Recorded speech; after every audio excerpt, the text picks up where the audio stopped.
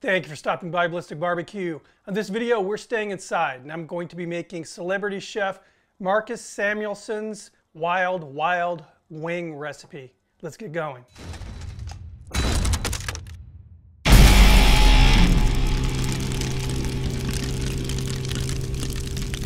So I saw Marcus preparing this on television, and instantly I wanted to do it. There's some really cool flavors going on. And I actually think a lot of the flavors that I'm going to be using will easily translate into outdoor cooking, into a lot of the barbecue and grilling type stuff that we do. So we're going to start off with a sauce.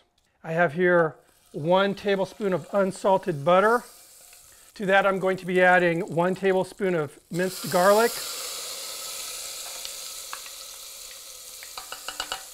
1 tablespoon minced ginger. Get it softened up a little bit. Garlic's getting that translucent look to it now. We're going to add 1 cup of Cholula hot sauce. Now I'm going to add 1 tablespoon of just regular old white granulated sugar. Bring up the heat a little bit. Start stirring this. All right, I'm going to move this over to the stove behind me, let it simmer a little bit, and we'll get on to the next step of this recipe. All right, now we're going to make Marcus's chicken shake, and this is a seasoning blend that he apparently shakes onto everything at his restaurant, the Red Rooster. We're going to start off with 1/4 cup berbere. I think that's how it's pronounced. Let me show you this. Berbere. I got this online. It was very easy to find. I'll have a link down below. This stuff, it's an Ethiopian spice blend, and it's got some fantastic stuff. I think this will go good with just barbecue. It's got paprika, garam masala, salt, cardamom, cinnamon, cumin, ginger, hot curry, onion, black pepper, allspice, ground anise, garlic, whole anise, cayenne pepper, coriander, toasted cumin seeds. I mean, it's got a lot of cool stuff in here. 1/4 cup smoked hot paprika, 2 tablespoons white pepper, 2 tablespoons celery salt, 1½ teaspoons granulated garlic, 1½ teaspoons coarsely ground kosher salt, 2 tablespoons ground cumin.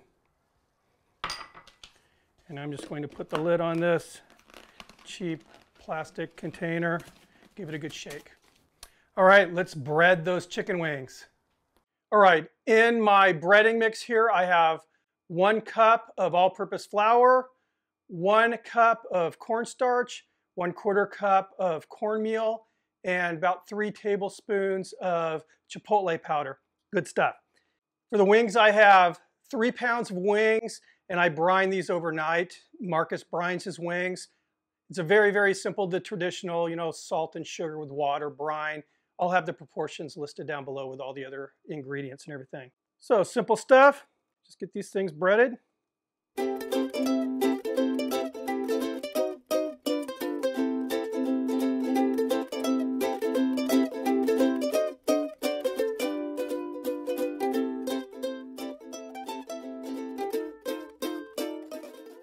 Okay, now we're going to allow these wings to just set for about 10 minutes.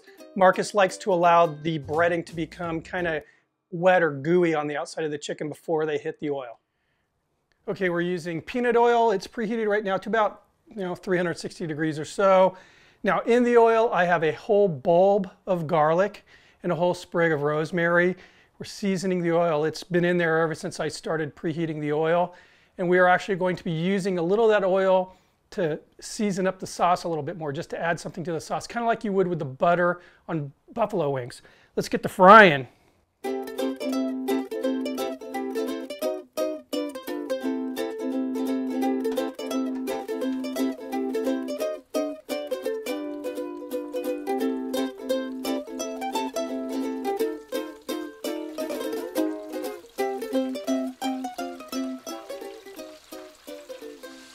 All right, about 7 minutes or so, and check it out.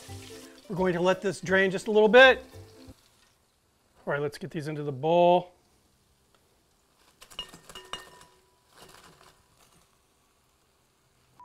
So here's that sauce that we made. Put that right here.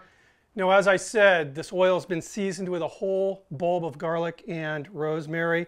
So we're going to take some of that seasoned oil, which is very hot, and we're going to put it into this sauce here.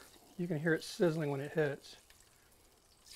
Again, when you think about traditional buffalo wings, they got all that butter in there. So we have seasoned peanut oil. And if you have peanut allergies or whatever, I'm sure you could use just canola oil or something. Wow. Now it's a lot more shiny than it was too. It's pretty.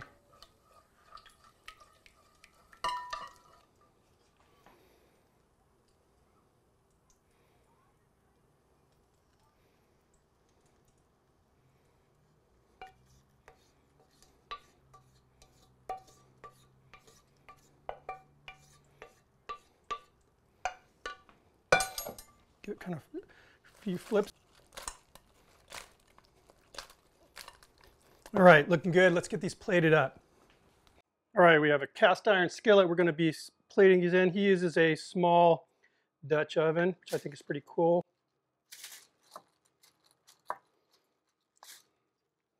Now that chicken shake that we made, this stuff is awesome.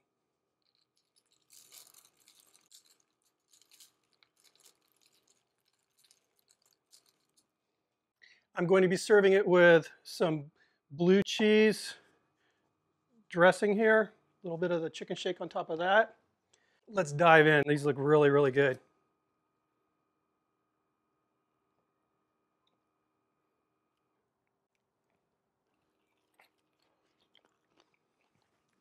Well, first off, I was expecting a lot of heat. I mean, like maybe an uncomfortable amount of heat, but it's a very, very pleasant kind of just mouth-warming heat. I mean, the lips are a little warm, back in the throat, but it's not crazy hot.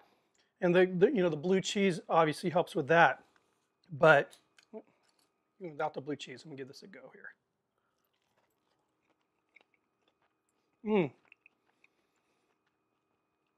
Yeah, really good, really good. I mean, it has kind of a, I guess like an herby kind of a buffalo wing thing going on here. Really good, wow.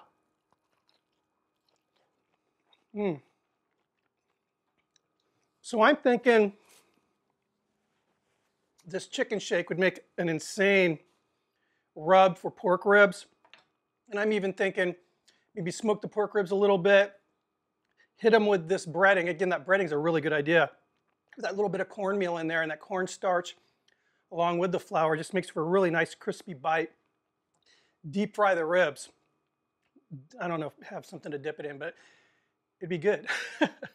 Anyway, guys, give this a try. I'll have the recipe down below and links, for the ingredients that I need. Actually, it was only the one that slaughter the name berbere. I see that being used a lot in my future because it has a lot of ingredients that go well with the traditional like American barbecue. Anyway, thank you guys for stopping by. Marcus, thanks for this insanely good recipe. I appreciate it. See you in the next video. It's a Stone double IPA.